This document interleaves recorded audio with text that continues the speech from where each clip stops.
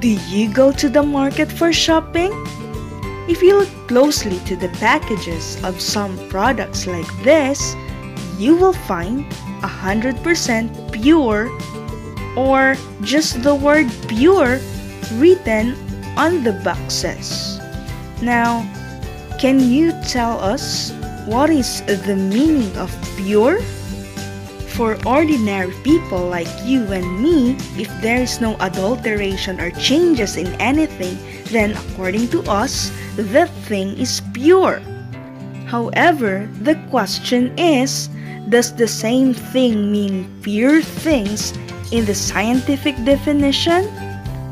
When scientist says that something is pure, it means that all the constituent particles of that substance are the same in their chemical nature.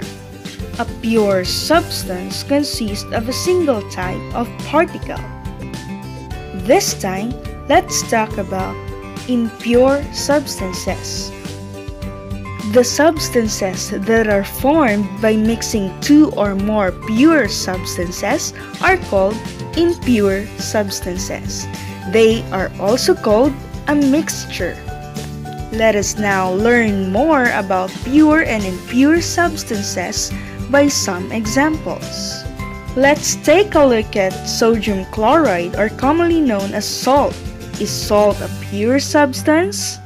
The first thing that we need to know is we will check whether salt is made up of the same type of particles. Here, you can see the particles of sodium chloride present in the salt. Are these particles identical? Yes, the composition of salt is composed of molecules similar to sodium chloride. Therefore, we can say that salt is a pure substance. This time, let's take a closer look on sodium chloride molecules of salt. Can we separate salt into elements of sodium and chlorine by some physical process? The answer is no. Therefore, we can conclude that we cannot separate pure substances into other types of elements by any physical process. Can you think of examples of more pure substances? We have sugar, water, gold, and diamond. These are examples of some more pure substances. Are the characteristics of 1 kilogram of sugar and 10 kilogram of sugar the same? Absolutely yes. The characteristic properties of pure substances remain the same. Now, let's take a closer look at sugar and water solution. Is it a pure substance?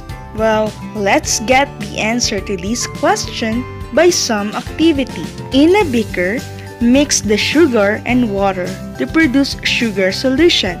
Then, apply heat with the help of a burner. What can you observe? Sugar that was dissolved in water was separated from it due to evaporation. But can we separate sugar and water into their components by some physical process? The answer is no. Therefore, we can conclude that sugar and water solution is an impure substance or a mixture. The particles of sugar and water are different. Can you think of more examples of impure substances? It includes potassium permanganate in water solution, tea, soil, and many more.